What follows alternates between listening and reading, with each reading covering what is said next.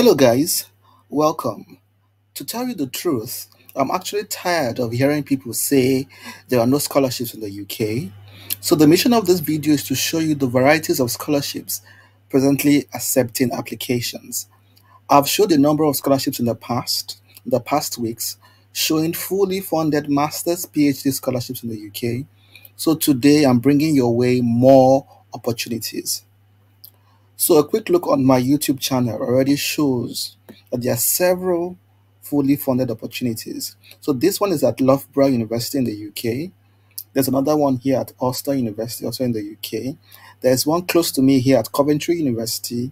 There's another one at Cardiff. So several fully funded opportunities here in the UK already on my channel.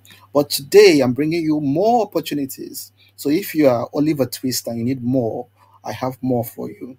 So today we're looking at opportunities at the University of Stirling. We're looking at Queen Mary.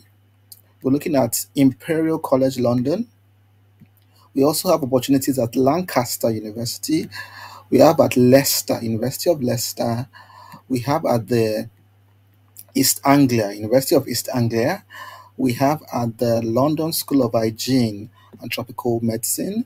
We have at City University, London, to mention but a few. So I'll be taking you through a quick dash of the different opportunities we have presently accepting applications. So one or two of them might just catch your interest and start applying as soon as possible. So if you've not subscribed already, this is a good time to do so because I'm sure that you will enjoy the numerous materials on this channel on fully funded scholarships, not only in the UK but around the world, Australia, US, Asia, wherever you're coming from, there is something for you. So let's begin without any further delay. So for the University of Stirling, there is this scholarship called the Institute of Advanced Studies Studentship. So it is open to both international and domestic students and covers your full PhD tuition for 3 years. So in this university, the PhD is usually 3 years, covers your fees and your stipend. So if you're coming to the university already and you have some kind of external funding, university will still give you some cash bursaries to add to that external funding. So that's great. So to apply for the scholarship, you have to be applying for one of these thematic areas. So whatever research you're coming to do here, this is a PhD. It has to talk about one of these six themes. So you can see a theme here on behavioral change and healthy eating. There's something on health and aging. There's something here about equality. There's something here about methodology, something about heritage, something about resilience. So if you're interested in this scholarship, you should be around these areas. And you might be asking, what are the applications requirements? And for this particular scholarship, good news is that you do not need a master's to apply. So you can move directly from your BSc to apply for a PhD. So if you click on this link here, you get full details on how to apply. In fact, you just have to sit down and read on your own, digest the information. As I said earlier, fully funded 3 years PhD, fees and stipend. Then it has to be among the six thematic areas. So for academic qualification, you can always scroll down to check. And there's going to be a webinar on this scholarship on the 28th of February and the 9th of March. So you can also register for the webinar to get full gist on how to apply. So money, what is it worth? So it is worth, you can see here, this is the amount you receive as stipend. And it's also open to international students, as you've seen here, both home and international students. So do not worry, it's not just for home students alone. The other info here, but we have several other scholarships to talk about. So just a quick look at their admissions requirements. All you need is a second class upper degree, and you're qualified to apply for any of those thematic areas. So just read closely on your own the particular application process. You can see how to express your interest. You can see things about the selection process. So quickly take a chill cup of water and sit down and study how to target this university and apply, especially if your research interests align with the six thematic areas we saw together here already. So let's move somewhere else. But before we leave Sterling, you might be concerned about the English language requirements, because somewhere here they might mention something about, oh, you have to fulfill the English language um, requirements there. And for that, that's not a problem actually, because we can check together. Here it says the IELTS 6.5. A number of you might be worried that, oh, the IELTS is quite expensive. Oh, there's no time to prepare for it. Is there a waiver? So I've checked the English language requirements for this university, and it gave a list of majority English speaking countries.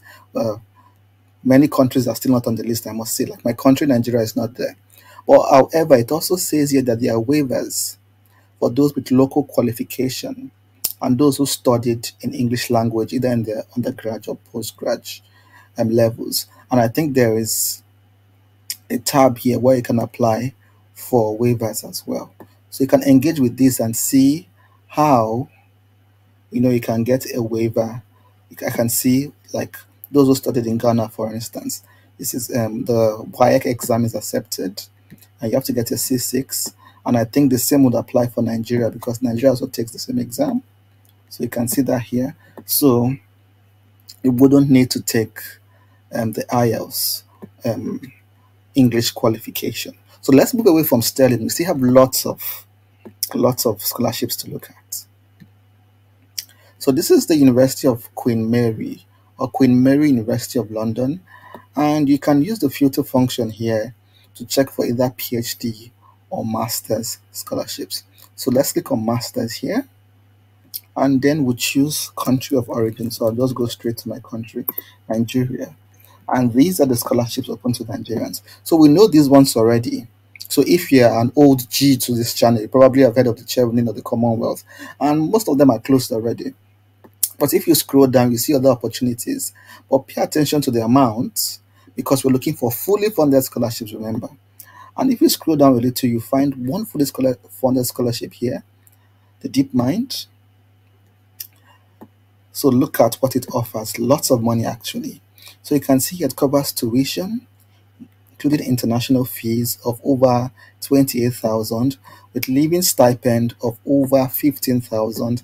Then you even have travel grants of over 2,000 pounds, and equipment grant as well, like extra research grant. Also keep an eye on the deadline. So this particular scholarship, the DeepMind scholarship, is open to those who intend to apply for courses in artificial intelligence, computer science, machine learning, computer games, open to all countries. The information here is also specified on how to apply. Most times you are required to apply for one of these courses, and then when you get an offer, you come here and apply for the scholarship. So I'll take that again. Apply for one of these courses, and then come to this page and apply for this scholarship. So it's a two-way application process. And the documents, of course, have been listed here that you need. You can see here they need an offer letter. So you have to get an offer before you can apply for the scholarship, an offer from this university.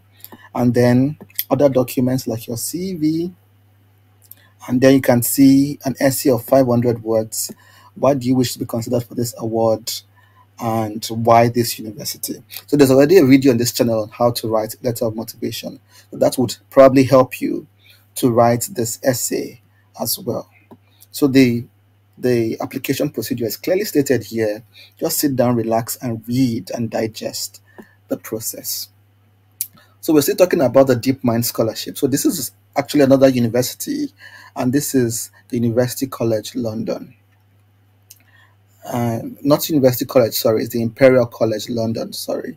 And here you still see the DeepMind scholarship also funds similar fields like artificial intelligence, computing, and things like that.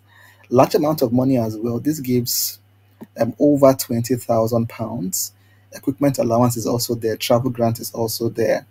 So the application procedure is also clearly written here with the deadline. And I think you have to apply on time, and then probably you're shortlisted for this scholarship. The process of shortlisting is also stated here.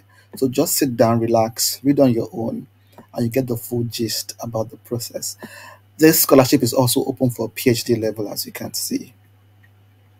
So we're rushing, we're dashing across, and now we're at Lancaster University. So, as usual, in search of fully funded programs, and this is their funding page for PhD opportunities. And let's see, these are for different departments. So, choose the department that aligns with your background, aligns with your interest. So, I'll go for social sciences and arts and see. Let's see social sciences and arts, what is available for us. So, I'll go to funding for international students and check. So there is this one here. How much is it worth? It is worth 4,000. Well, 4,000 will not be sufficient, unfortunately, to pay my tuition and living stipend. So I'll check for something else and see, are there other scholarships? So fortunately, there's another scholarship here, the Faculty of Arts and Social Sciences Doctoral Scholarships. And you can see here the amount of money, that's 17,000 rather, over 17,000 pounds. And you can see that it covers full tuition plus maintenance. So covers you through and through.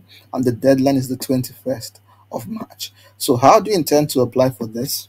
The information is also written here. There are different tabs here on how to apply, different documents you need to fill, and different people you can contact as well. So just sit down, relax, follow the instructions, and you will be fine. In case you have questions, of course, you can ask the contact persons. There are lots of emails here. There are different forms you also have to fill in the application process. So let's dash. Now we are at Leicester University. So let's look for opportunities still open and opportunities open for international students. So for the Research Council, a number of them are closed. I talked about most of the scholarships in the previous video in the Research Council, but let's check for the ones that are open. So let's go to Life Sciences. For Life Sciences, you can see there are different topics already. For this particular scholarship, the title of the research has already been specified. So what you're just coming to do is to prove that you have like a background knowledge on how to carry out these different kinds of research.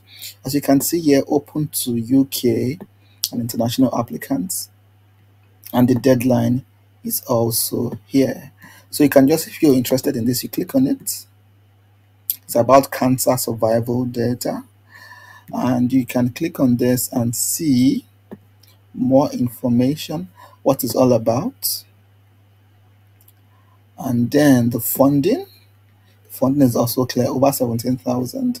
Then the applications requirements needs a 2-1, either mathematics, statistics, or relevant disciplines. And you can see here as well that if you have a master's, it's also a boost. It's ideal to have a master's for this particular program. So check for the others and see. We'll go to other departments and also check. This is engineering. What do they have here? We also have a list of 3 different projects, also open to international students. Then we go to faculties of, let's see, that's the School of Arts and College of Social Sciences, Arts and Humanities. So this one here is just for UK students, or you have one here for both UK and international students. And remember to keep an eye on the deadline. So we're still moving, guys. We're still moving. And now we are at the University of East Anglia. This scholarship, I've talked about it before, sometime last year, but it's still open. And it's the David Sainsbury International MSc Scholarship. It's for those interested in plant health. And if you're interested in plant technology, plant health, this scholarship is for you. And there are 2 kinds. One is partially funded and one is fully funded. And of course, we're going for the fully funded one.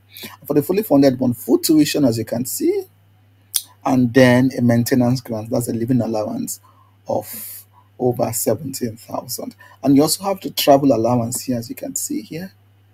This is wonderful, of over 4,000 pounds. So this is a beautiful opportunity, very generous as well. So if you're interested in plant science, I think you should take advantage of this one.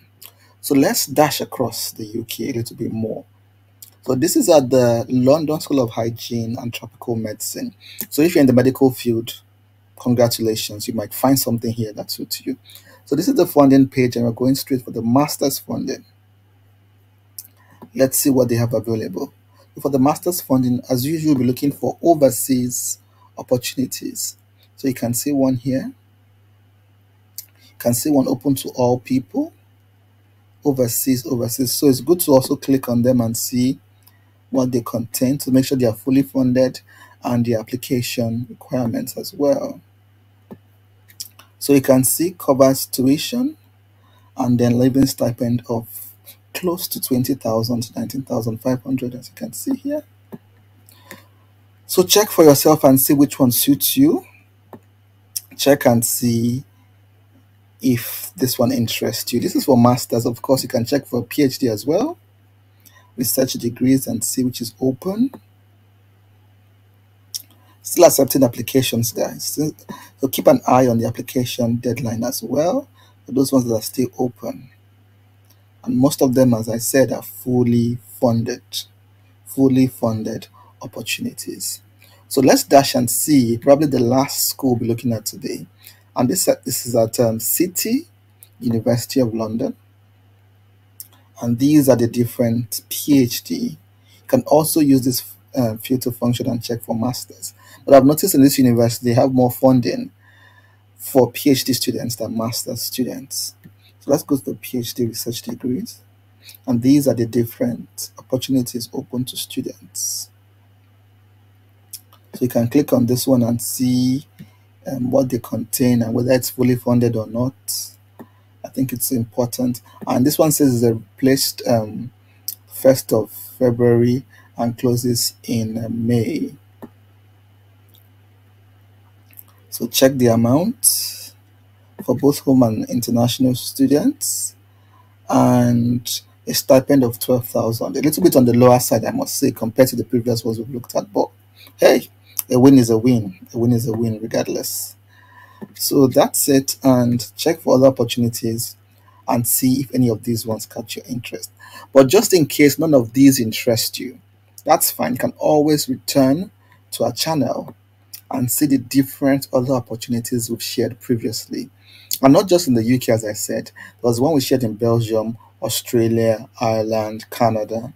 So make sure that you utilize this opportunity to prepare your different documents. And as usual, guys, we cannot wait to celebrate you. Several fully funded opportunities flying your way, and make sure you catch at least one. And I will see you at the top sooner than later. Bye bye for now, and do not forget to subscribe. Cheers.